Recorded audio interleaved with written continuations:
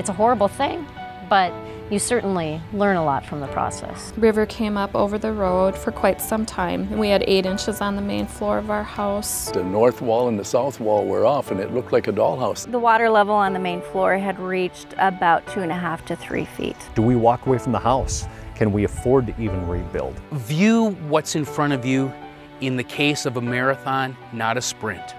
The University of Minnesota Extension and North Dakota State University Extension Service have developed Recovery After Disaster, the Family Financial Toolkit, to assist in financial recovery from disaster.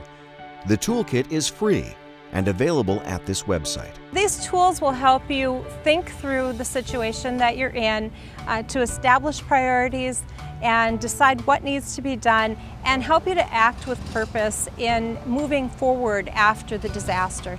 Following a disaster, there may be a variety of financial resources available.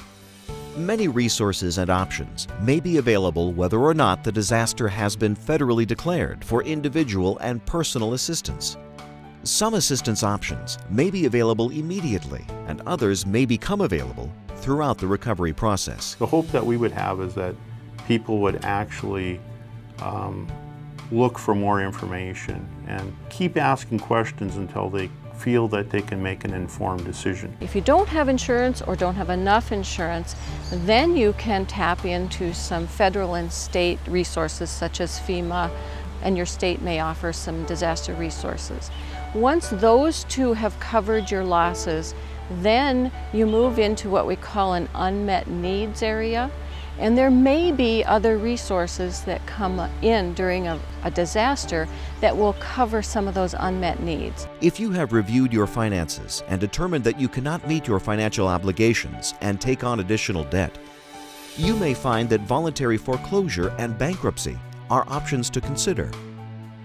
Always seek the advice of a financial professional before making these decisions. Communication is the key there, because otherwise, if we're not communicating to our creditors, they can only assume what our intentions are.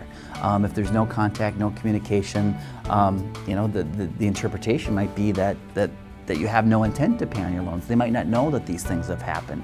And without communicating with them and without reaching out to them, you might not know what options that they have available. Be sure to take your time and make your decision with full knowledge of your finances and how each will affect your future. There are people out there who are ready and willing to help you make those decisions and to make the right decisions and to make sure you're going to be taken care of as you go forward in this.